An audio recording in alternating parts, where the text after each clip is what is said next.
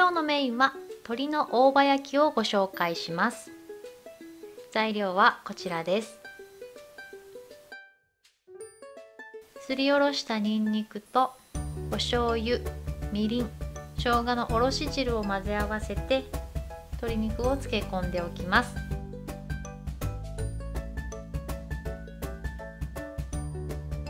皮と身の間に大葉を挟んで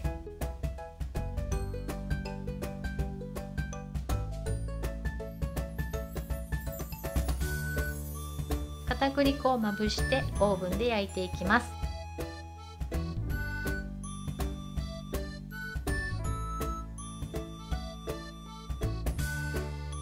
油をかけて焼いていくとカリッと仕上がります。210度で20分焼いていきましょう。鶏が焼き上がりました。この状態で少し常温で冷ましておきましょう。そうすることで肉汁が逃げずにしっとりと仕上がることができます。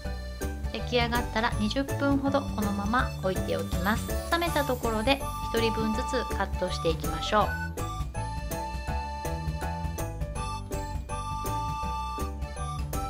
器に盛って鶏の大葉焼きの完成です。